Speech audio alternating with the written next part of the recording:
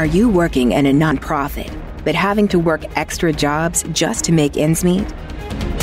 Do you want to make a difference in the world, but are completely burnt out from overwork and underpayment? Do you wish you could leverage your passions to change the world, but on your own terms, having the flexibility to travel and make the money you are looking to make? This is the Humanitarian Entrepreneur Podcast. We are building a network of global activists and empowering you to have the freedom to have a thriving business, making an impact in the world without burnout.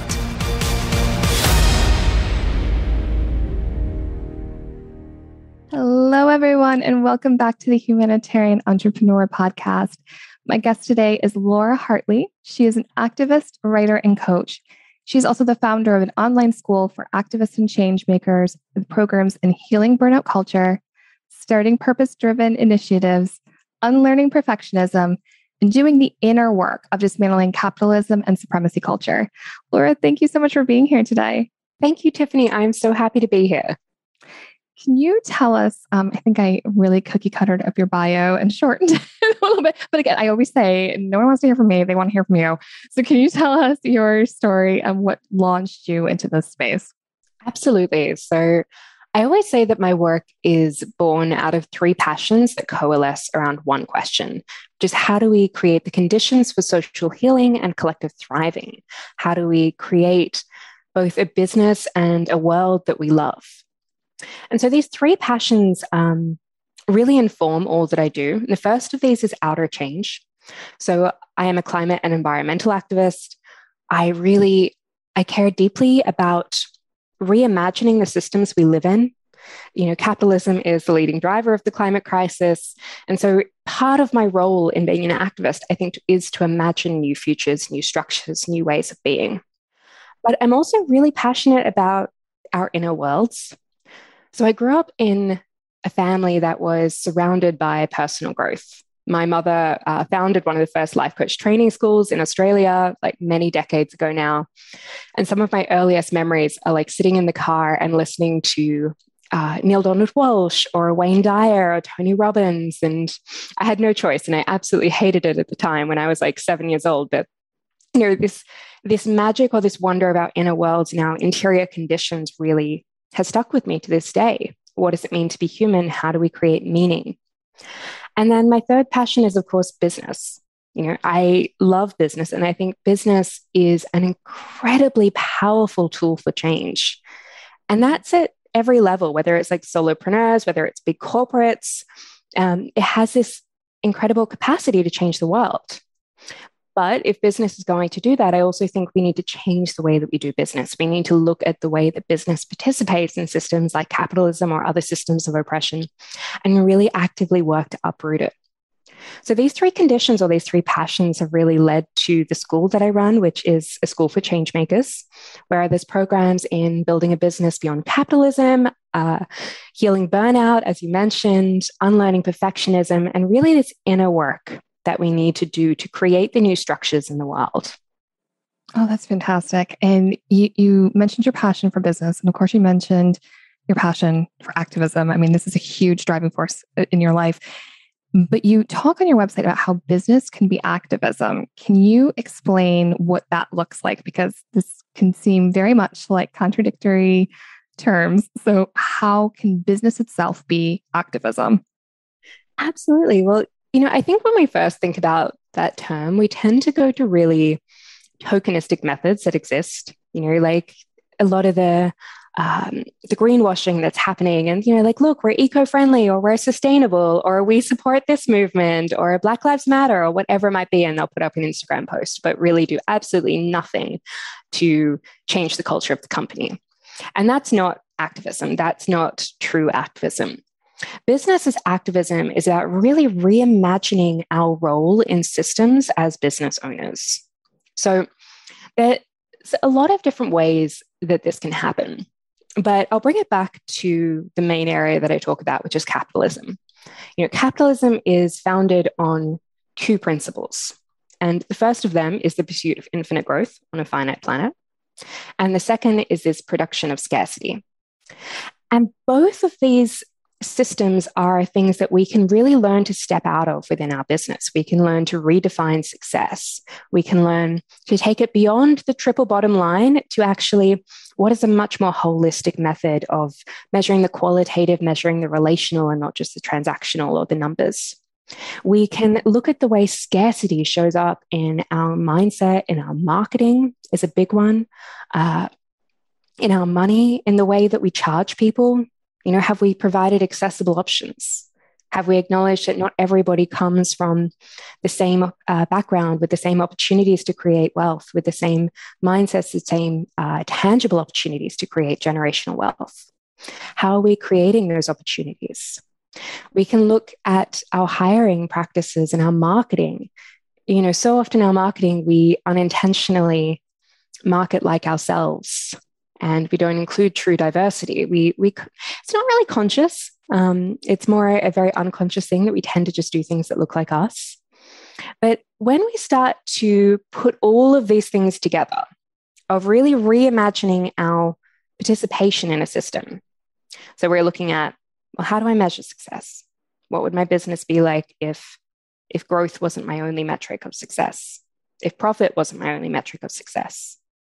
What would it be like if I were to unravel scarcity from my business, from my marketing tactics, from assuming that, we very often use marketing that's quite sleazy or embedded within scarcity or lack. Like if you don't buy now, then you will miss out, when that is absolutely not true. And how do we instead embed it on regenerative principles and a more holistic measure of what we're doing? Yeah, there's that buy now. I understand, because I always say, like, you can take all the business courses you want until you do the inner work. Like, you're not going to achieve what you're hoping to achieve. You're not going to get to that next level. And so I, started all the business courses because I was like, oh, this is why I'm failing at all my other entrepreneurial ventures, because that's what I'm missing. And so, like, I understand the psychology and a little bit of the neuro-linguistic programming that's behind that, but that just gives me such anxiety. And I understand, again, like the mindset behind why the marketing is the way it is. But like, for me, I'm somebody, and I feel like this is a lot with, and tell me how this resonates with you. Like, I feel like a lot of us activists can just see right through that. And I think because there's a lot of, you have to, as an activist, have a really high level of empathy and being able to read people. So we can just see through the nonsense and just be like, no, I ain't dealing with that. That's not how you market to me. Like, that's not going to get me to buy. So it has like the absolute opposite effect. Absolutely, like completely, like activists and anyone in the kind of change sphere. So whether it's like nonprofits, whether it's more community organizing, whether it's social entrepreneurs, they are often so easily able to see through this, and I actually think most people can as well, because it's very disingenuous. It's based in this lack. It's based in this not enoughness. It's based in this idea that we need to constantly be doing or saying or getting or receiving more. We need to kind of keep up and grow. And none of that is true. And so there's no real solid foundations to that message. And instead, like, if we actually really look at what is genuine relational marketing, genuine authenticity, a genuine connection with the people that we want to serve, because business ultimately should be about service. It should be about vocation. It should be an expression of our gifts, of our talents, of our interests. Then there's a very different space from which we start to work from. And in that space, I think there's that real capacity for change, because we're actually connecting with people. We're not just, selling a product for the sake of it. We're not just doing it to make money. This is business with purpose. And it's business with a more holistic sense of what is really important to us and what is the world that we want to create. Yes, absolutely. You've talked about internalized capitalism. Well, you talked about capitalism, but there's also a big pillar, I think, in your business about internalized capitalism. And you were talking about the infinite growth on a finite planet, and I think there's that scarcity mindset for money, but for the finiteness. I think a lot of the times people will trade their time for their money, and time is what's truly finite. It's money that's not. Can you talk a little bit about internalized capitalism and just the issues around people's concept of time? Because especially when there is more of a scarcity mindset and I just don't have enough for, whatever you're trying to spend on, I'll go the very long route and trade my time instead, when that is truly what is finite. Yes, absolutely. The first thing I want to address here is that, we are the system. It is so easy as change makers that we see the system as something outside of us. And to an extent it is, but it's also created by humans. It is perpetuated by humans, it's upheld by humans. This is not something that exists in the natural world. It is something that we created and that we participate in. And then very often what happens is we internalize these systems. So internalized capitalism is really just the equation of our worth with our productivity or our worth with what we produce.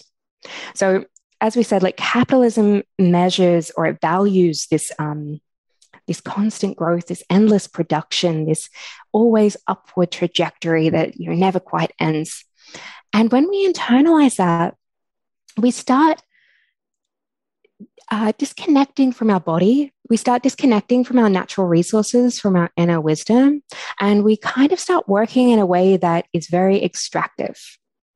Now, internalized capitalism shows up in so many different ways. Some of the most common ones are, you're going to work when you're sick. Like, especially like pre-COVID, like this was so common, or even during COVID, like how many people had COVID or were genuinely sick and were still just working from home? The feeling that you can never switch off, or that feeling of being a little bit guilty when you rest, like you need to be doing this thing or you need to get this next thing done, or like even listening to this podcast right now, how many people feel that they need to be doing something else at the same time? And of course, internalized capitalism also shows up in time scarcity, which is what you were saying before. So embedded within capitalism is this production of scarcity, and we internalize that in our relationship to time. How often have you caught yourself saying things like, there's just not enough hours in the day. I can't fit it all in. We're running out of time. Change isn't happening fast enough. I'm very guilty of this, being in a workshop or something, and you're like, okay, we have like a lot to fit in today. So we're just going to like pack a little bit more in and squeeze a bit more in. We're going to power through lunch. And of course, all of this is like embedded in like this experience of time scarcity. And a lot of us, and this includes myself, experience it to such a degree day to day that we're quite unaware that our time isn't scarce. Our time, it has limitations. And I do agree with the point that, ultimately you have a limited amount of days, you have a limited amount of weeks left on this planet. That is an absolute given. But we have more of it in our moment-to-moment experience than we recognize.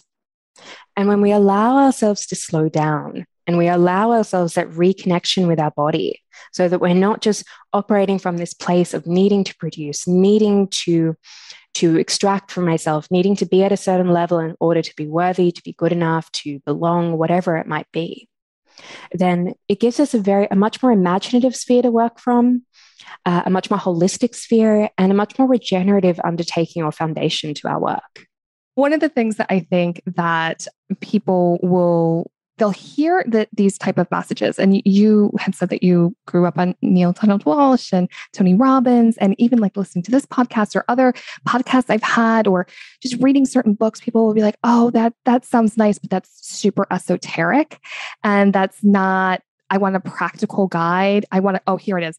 It's the quick fix.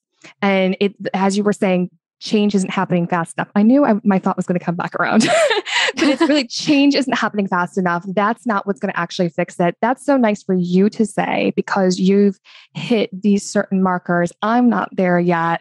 This whole idea of, slowing down or gratitude, or again, all these esoteric comments or esoteric thoughts, and not like that's not actually going to fix it. I want the quick pill. I want I forgot the Matrix is the blue pill. I want the one that's going to fix everything right now, not like this, fluffiness. Can you address this and how it's not, I mean, because I think you understand what I'm talking about. There's people that are just like, that's nice, but that's not where I am right now. Can you really address the importance of slowing down and the importance of all of this?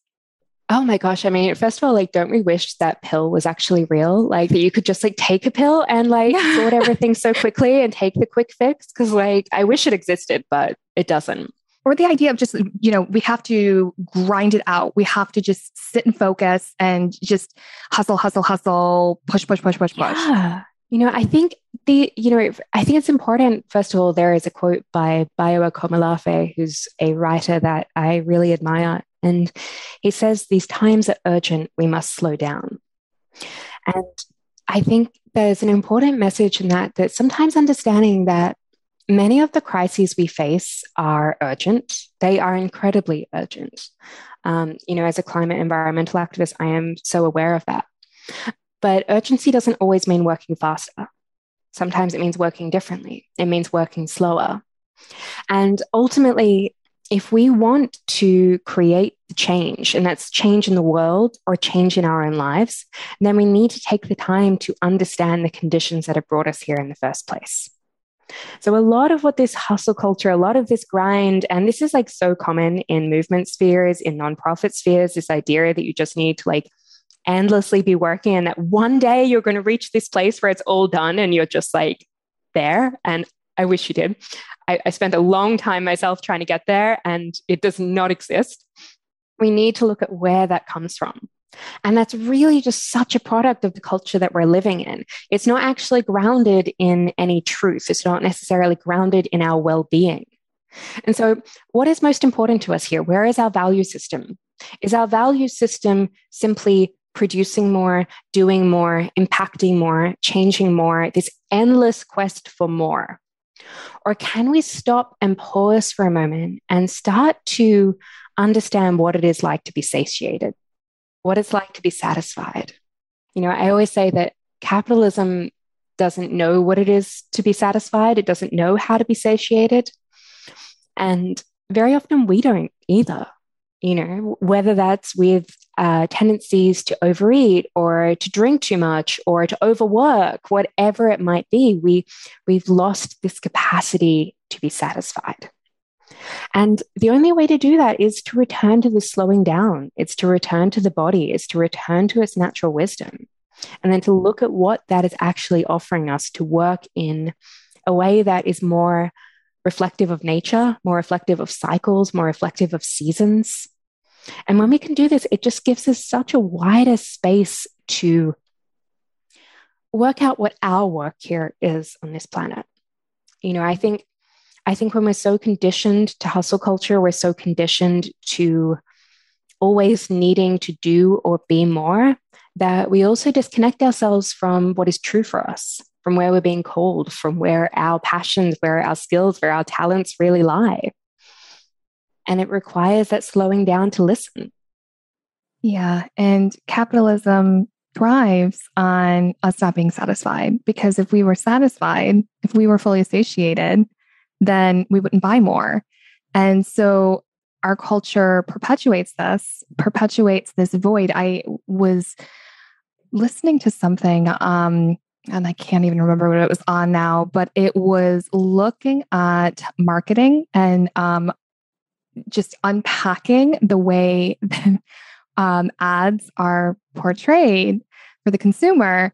And so it will show an image of something that we innately want as humans. So it'll be a happy family picnicking.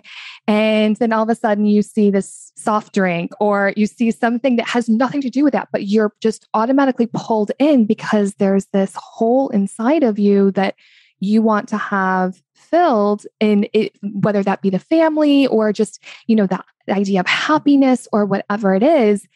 Coca-Cola is so good at this. Yes, they are. Did you notice how I said soft drink? Exactly. And so they'll just sneak in this product and you think, oh, and on some level, you're like, oh, okay, well, that's going to give me that. But it's not. It's just the way that it's being marketed. And again, like, you're not going to buy stuff if you think you're, completely happy and whole as your own. You're not going to buy that wrinkle cream. I mean, this happens all the time in women's products. You're not going to buy all that stuff if you think that you're beautiful just as you are. You're not going to cover up the grays. You're not going to do all that stuff. Exactly. And, I completely agree with you there. But this is also where I think it's really important to make the distinction, because so many of us are already aware of this, right? We already know that capitalism might be problematic. We know that these things are marketed in really unethical ways. And so, of course, when we're starting a business, we're thinking, well, I don't want to be part of that. That's not a system that I want to be a part of. And this is where it's kind of really important to make the distinction that business is not capitalism. Money is not capitalism. They're actually very distinct things. And business has predated capitalism. It's really just this system of trade, of bartering, of goods and services that has existed throughout all of time. It is a way to share your gifts, your talents. It's a way to be compensated for your labor. And what capitalism is a system that we unconsciously and consciously sometimes participate in as business owners. And it's really, business as activism is really about looking at what those threads are. Where are all those different threads of capitalism coming into business? Where are all those different threads of patriarchy coming into business? And what would it mean to untangle my business from them so that my business was really founded on purpose-driven mission, that it was really about helping and serving other people, that it was really about marketing and selling in a way that was in authentic alignment, and that it was really based on vocation, on my inner callings, and this, a new form of leadership for the world. So it's untangling all of these strands, all of these webs of the systems that we're looking to change, very often in nonprofit spheres or very often as activists, from the way that we're working, from the way our business is structured.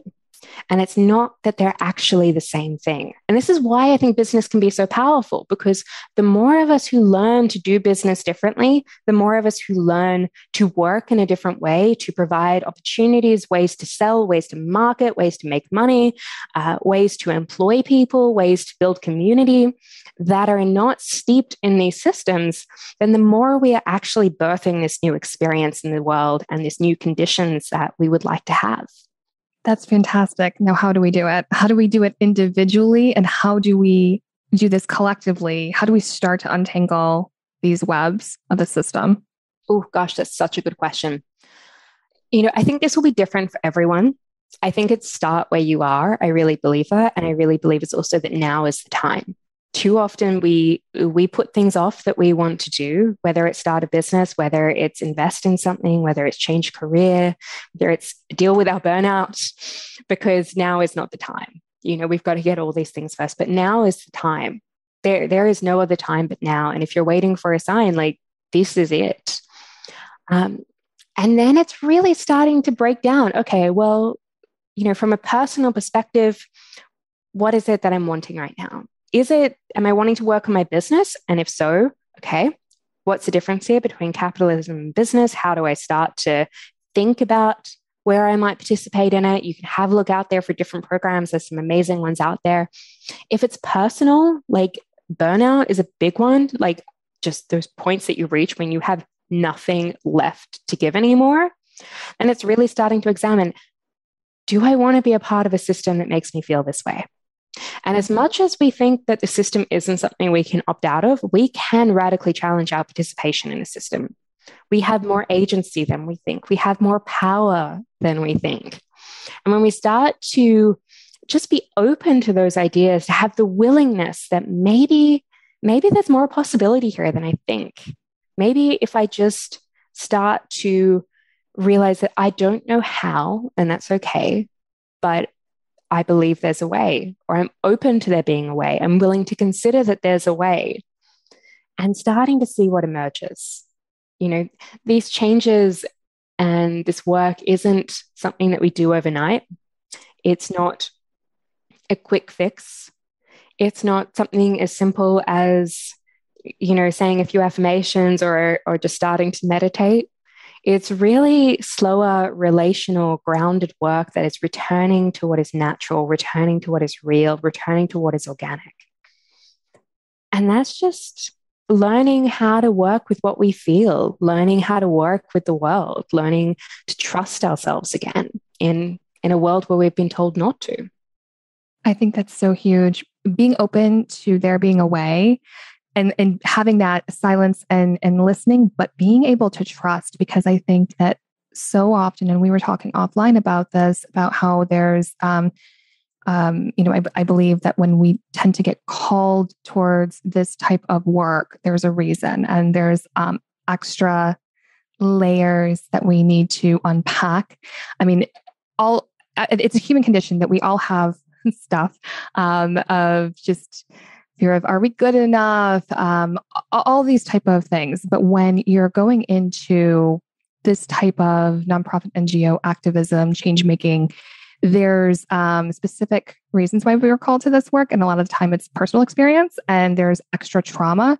And when there's that extra level of trauma, there can be, can I trust myself? And really navigating that. So how, and I know you've talked about slowing down, but can you give any other advice for those that are just scared to trust themselves because they feel like they've been let down, not only by others, but by themselves? And just the thought process of, well, I got myself in this situation, or I stayed in this situation, or, those types of things. And trust is so huge to getting to whatever the next level of your vision of success is. How do we start to really lean in and start to trust ourselves again? Yeah, I think we start with trusting the body, not the mind.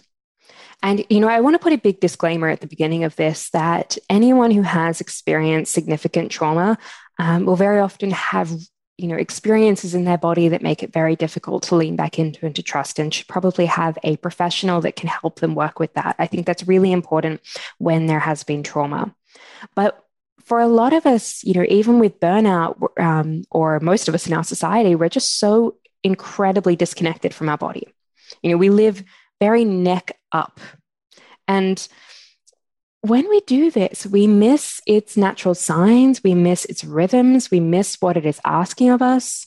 There's a wonderful quote by Clarissa Pinkola Estes, and I'm probably going to get part of this wrong, but she says that the body is a multilingual being, and it speaks through feelings and sensations. It speaks through the pit at the stomach, the rising lump in the throat, the heat of anger, that rush of love. So there's all of these sensations that is speaking to us all of the time. But very often we don't use them as our baseline for whether we should do something, whether we should say yes, whether we should say no, whether this is truly for us or not. We often don't even notice that they're there. Or at least that was me for a long time. Or we just kind of skip over them and we go to our thoughts or our beliefs. Now, if we have beliefs in there like that we've held on to for a long time that says that there's not enough resources, you need to work harder, or, you're only going to be loved if you do this, or all these like million and one shoulds that we all carry around, all of these beliefs that just, say that to be a good partner, to be a good wife, to be a good mother, to be a good activist, to be a good daughter, to be a good change maker, whatever it might be, I need to do X, Y, or Z. If you're listening to those beliefs in your mind, you can't trust them and they will override your body every time. But your body doesn't lie.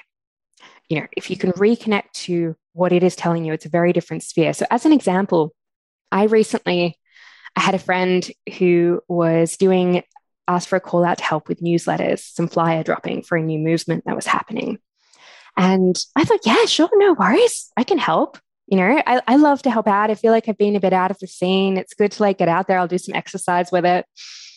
And before long, this opportunity where I thought I just agreed to maybe drop some flyers around for an hour or two turned out to be this mammoth thing with 4-hour rosters and shifts where I had to turn up at a specific time, and I could have a buddy system, and it was just absolutely immense. And my body was my mind was saying, oh, you said yes, you have to do this, you agreed, you committed, you have to show up. My body was just like, oh, hell no. It was closed. Yeah. It was heavy. It was weighed down. My shoulders hurt because I had this weight on them. And I really listened to that. I listened to that as my guide. And that's where I learned to say no to that. I learned, even though I agreed respectfully, it wasn't what I thought it was, I don't have the capacity, I need to back out. That was my wisdom. But if I'd listened to my mind and I'd been like, oh, trust myself. I said yes. And, my thought says, yes, I can do it. I have time. I can make time. I'm efficient. I would have regretted it. And I would have ended up very stressed and on the path to burnout, as so many of us do. And you're worthy of trusting yourself and your body and your internal voice. And you're able to do that. And no is a complete sentence. You don't need to elaborate. I mean, it's obviously you have to explain why. Hey, in your situation, I'm so sorry. That's a little bit different. But that's the thing. I was like, I'm really sorry. I did agree. I apologize, but actually I'm at my capacity and I need to step back. And we need to make step back culture okay. We need to make step back culture okay in business. We need to make it okay in nonprofits. It is okay to say no, to change your mind, to recognize you're at your limit. Because every time we ignore it, we're just moving further and further down this burnout chain, further and further away from what is true for us. And of course, it's harder to trust ourselves because why would we? We listened to our mind, we listened to our thoughts, and we ended up stressed and burnt out and unhappy. So it's that returning to a different space that we're learning to trust. And I think that's important. Absolutely. Laura, thank you so much for all the fantastic work you're doing. All of your links will be in the show notes. And seriously, the world needs to hear this message because not enough people are talking about this. Not enough people are part of this conversation. So thank you for doing everything that you're doing in the world. Thank you so much. And right back at you, Tiffany. I am so excited to listen to this podcast and all of your episodes. I think it's so wonderful. And thank you to everyone who was listening today as well. Thank you.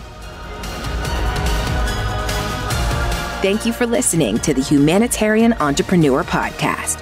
To stay up to date and receive free, valuable resources and action guides, you can find us at humanitarian-entrepreneur.com.